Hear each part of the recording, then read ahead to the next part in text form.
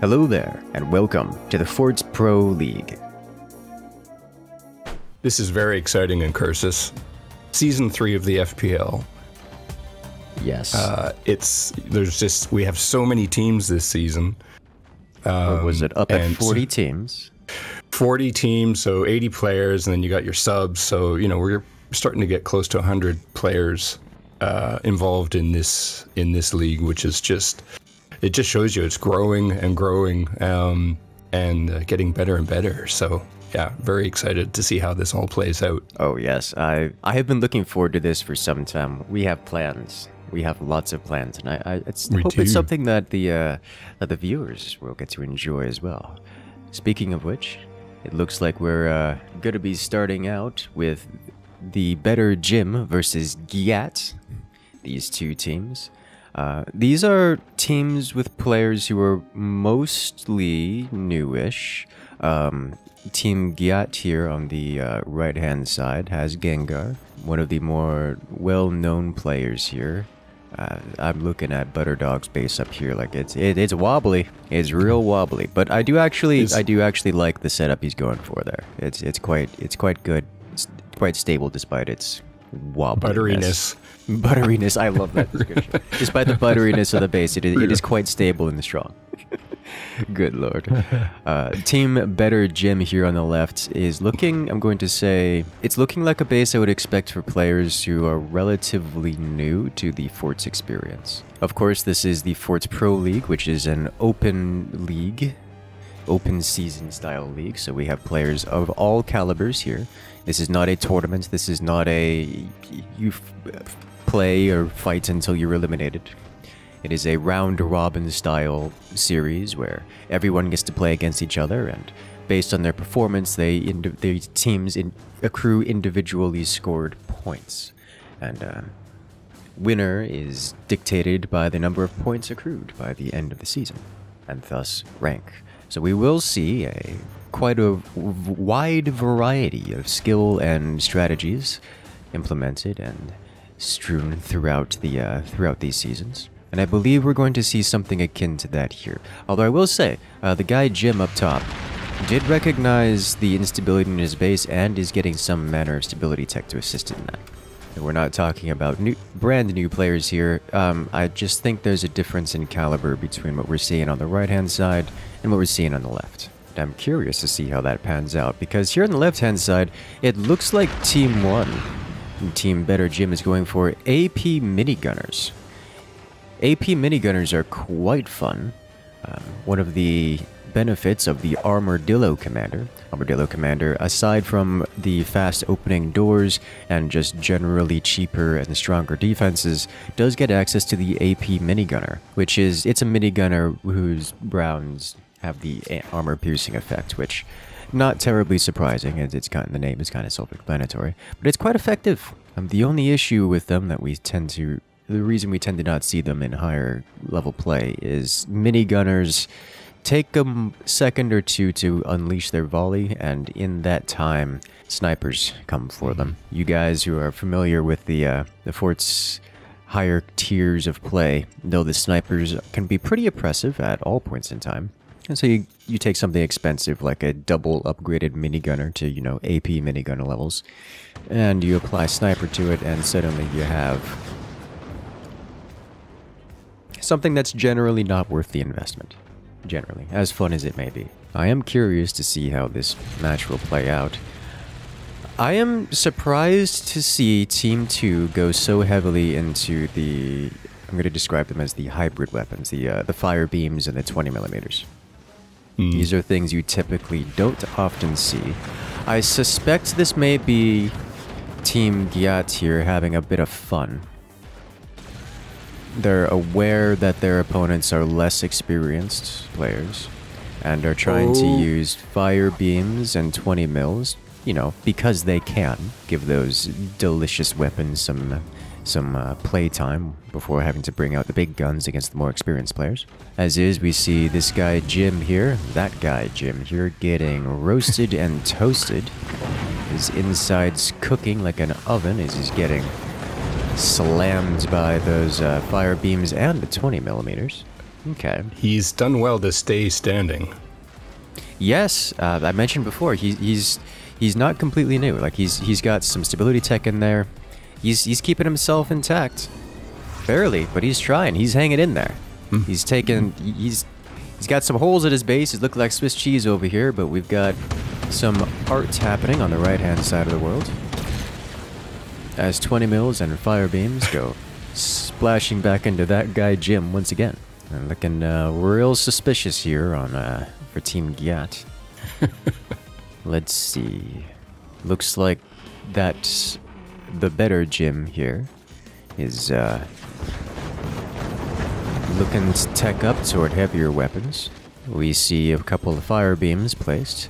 I am concerned about the fire beam position for splay beat here.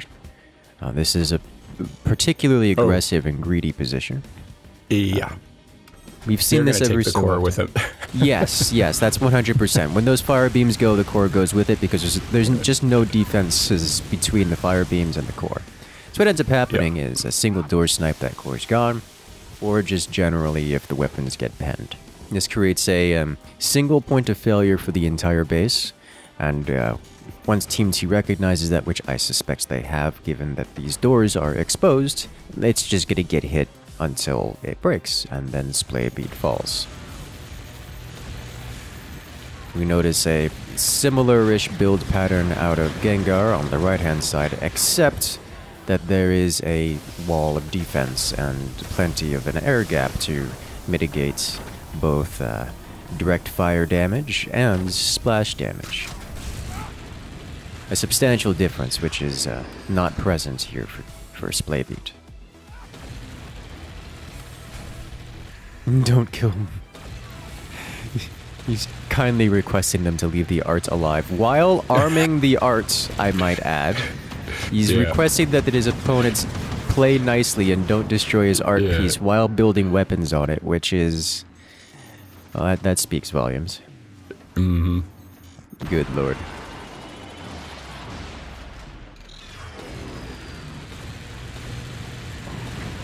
Oh, here we go. Oh boy, that was close. Ooh. A little bit of penetration. Fire beam breaks, but the doors don't get penned in the process. That guy Jim here building some back turbines, but not building the background bracing, which enables them to work. Lots of energy shields out of that guy Jim up top, and I don't blame him. Every single weapon currently fielded by Team Gat is cannot penetrate energy shields, so the energy shields are a great choice. However, it is worth noting that guy Jim, with all those energy shields, is currently rocking out at plus 27 energy, which is not much energy. For reference, a single wind turbiner. For reference, the core gives 100 energy. A single turbine at 100% gives closer to 30. So it's not producing much power there in totality. The EMPs come from the art piece, shutting down those energy shields, and in doing so allowing the weapons from Team 2 to go deep into their opponent's bases, causing secondary explosions as components burn. EMPs splashing across once again, ensuring those energy shields are permanently knocked offline, at least permanent until they're repaired. We see more 20mm splashing across top base. EMPs coming out once again, shutting down those energy shields even harder. Fire beams cutting through wood, as they like to do. Well, you say like a hot knife through butter, but butter is on Team 2 here. Looks like Team Gyat is actually increasing their firepower with some proper heavy weapons rather than the more hybrid style. Something that can penetrate through energy shields on their own, right?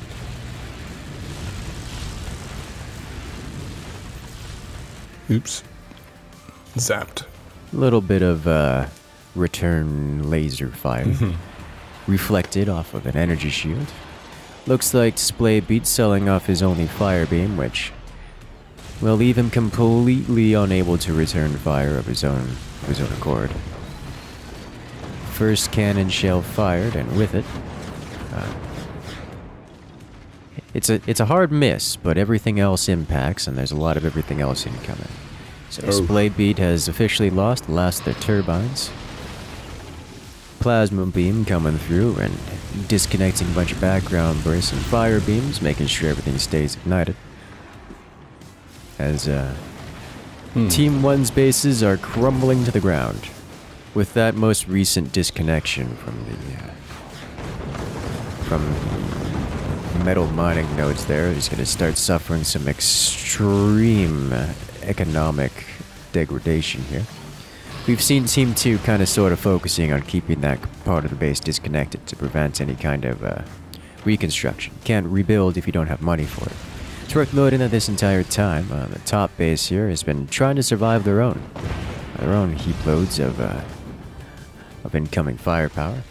And in doing so with the, I'm going to just say, over-investment in energy shields, has prevented them from doing anything out on the field. You see, they're only just now working on Tier 1 tech, getting that workshop onto the field, which is the prerequisite for getting Tier 2 tech and weapons that can meaningfully return fire.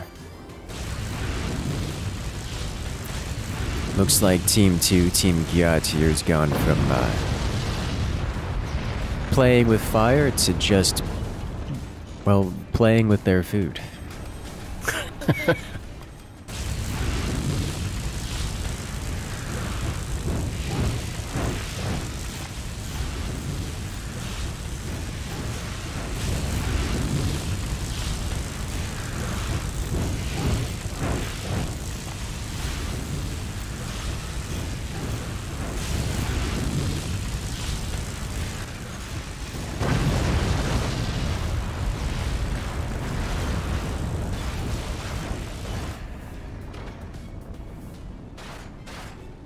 That guy Jim, the last player standing for Team 1 at the moment, has a bit of a beach, full front beachfront property with lots of sandbags everywhere.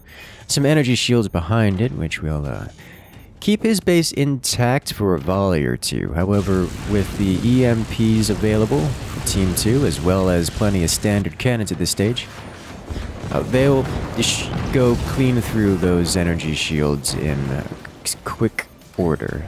With those energy shields falling, there's not going to be anything stopping them from taking out the core, as is the core is taking splash damage from the cannons that are impacting the energy shields. Looks like that guy Jim is trying to re-expand toward his former teammate's base, and doing so, potentially give him access to a little bit more economy. There's no energy to be had down there, but there is a bit more metal production. Looks like Team 2's not happy about that guy Jim collecting some more income. They're trying to disconnect that trunk there. Looks like they're sending those cannons pretty much straight to that guy Jim's core. Probably trying to end the match relatively quickly here. Those mortars will absolutely make quick work of everything on that guy Jim's base. There's not really much more to say here. That guy Jim has nothing to return fire, nothing to defend himself with, just got a bit of beefiness to keep himself intact, and as is, his core is currently exposed. As we can see, a 20mm or a standard cannon will blow clean through that and finish the game. Alternatively, mortars fire quickly and might just do it themselves. And there it is. Death by buzzsaw.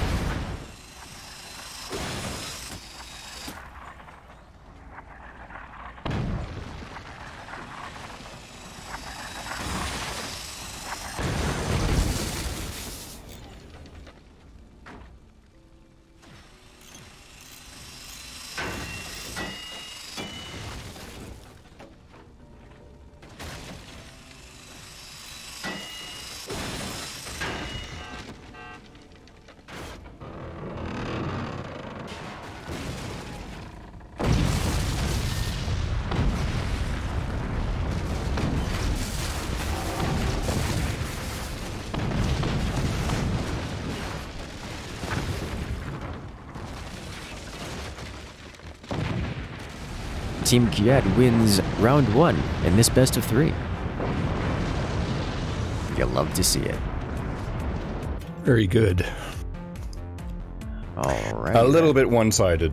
A little bit one-sided, but that is the nature of the Forts Pro League. Some things will be like that. Everyone gets to face everyone, and in doing so, they get to experience the joys of, I'm going to say, uneven skill sets, which is, it's fine.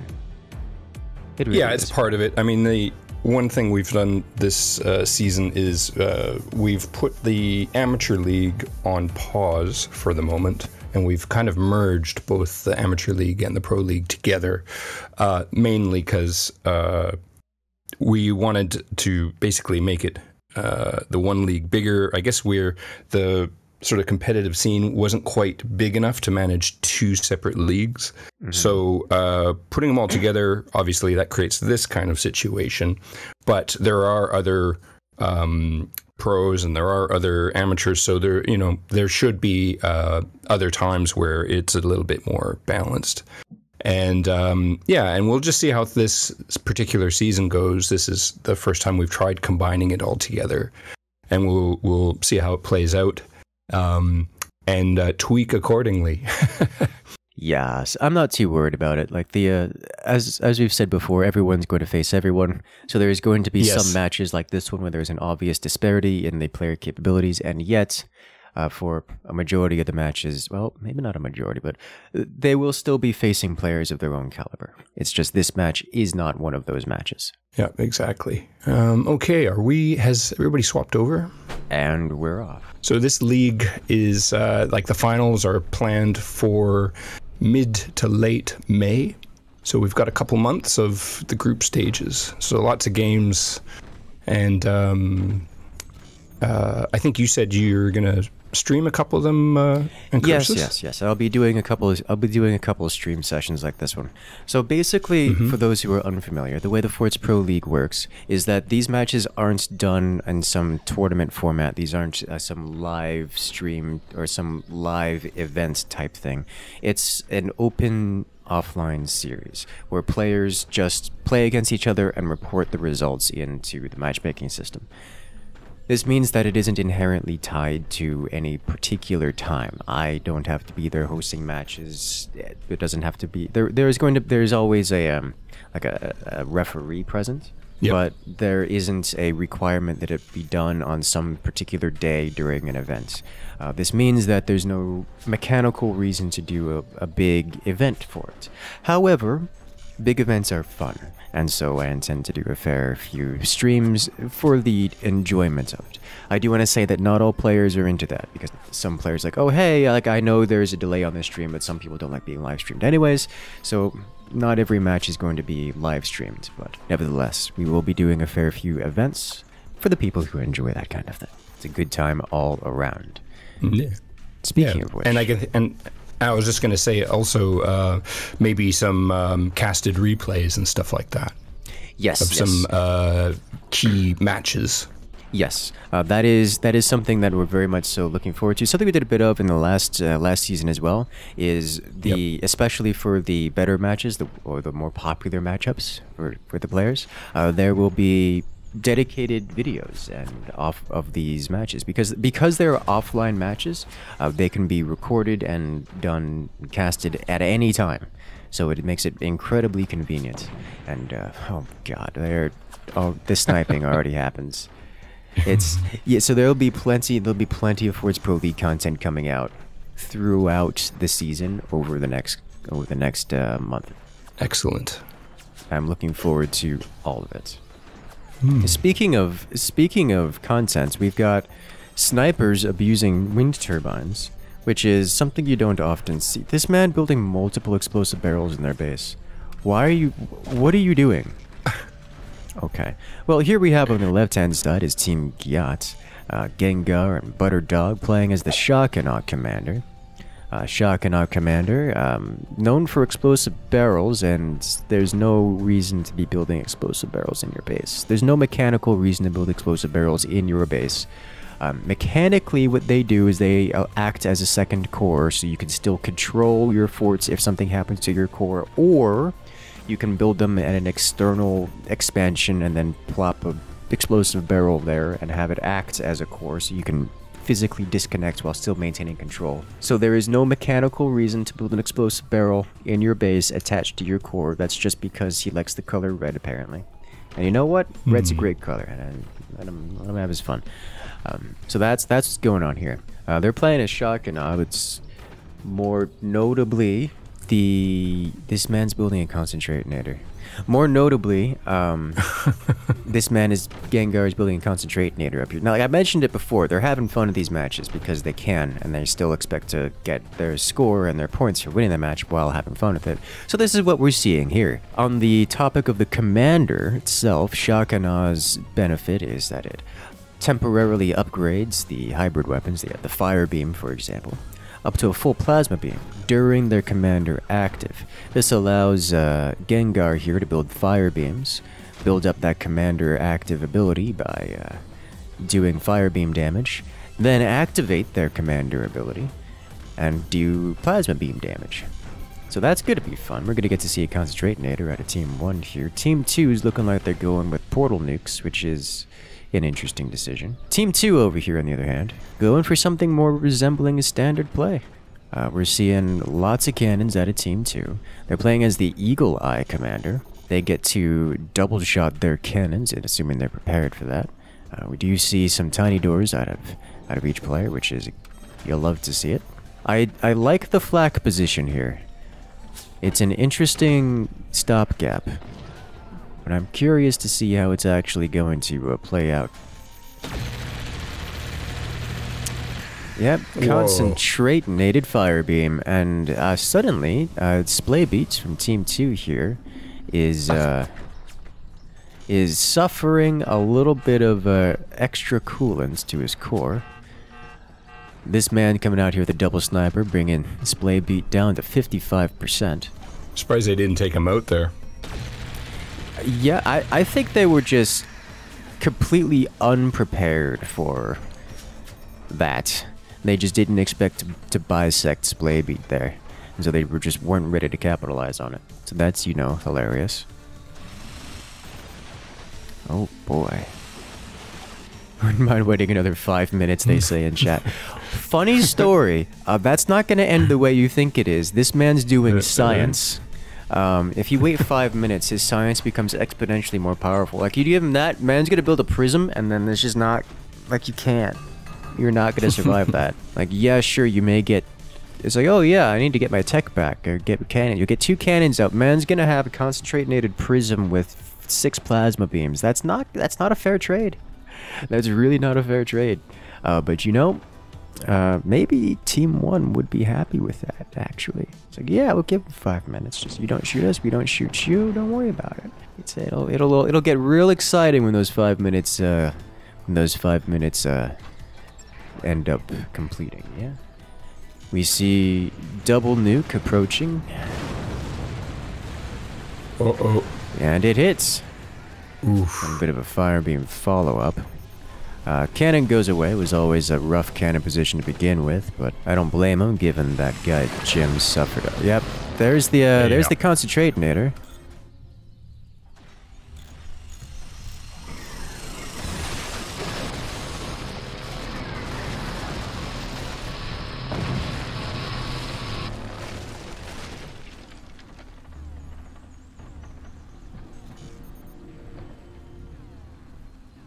Yep. Commander active, turning those fire beams into plasmas, and straight chopping Jim off of the foundations. Always a good time. You love to see it. Splay Beat here, covering themselves in energy shields for obvious reasons. Also getting a bit of a MG wall, an anti-air wall, to help defend against those nukes. Unfortunately, there are 4 missile launchers there for Team 1. Butterdog going with double swarm and double nuke. Doesn't quite have the swarms ready to launch just yet. Needs to get themselves a portal to send them forward. I think he's suffering a little bit of energy production issues. You see him sitting at 225 energy per second, which is enough to fire, but not enough to fire quickly. I think is what he's dealing with at this stage of the game. And we'll see those nukes fly once more. Looking like Splaybeat gonna try doing some manual anti-air. That's not gonna matter. There's too much. The EMPs land, and with those EMPs landing, the energy shields are down, and so the Concentrator will reign supreme once again.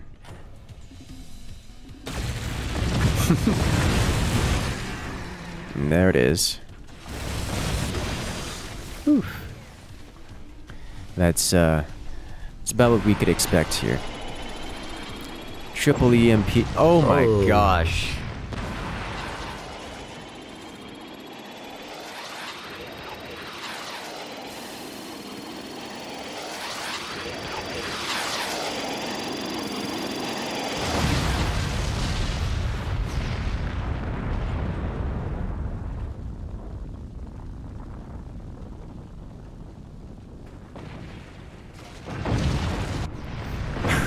He actually did it with the EMPs. Good lord. Well, there it is. Team Gyat winning this best of 3. Quite handily, I might say. Team very Gyat decisive. winning themselves points for this round.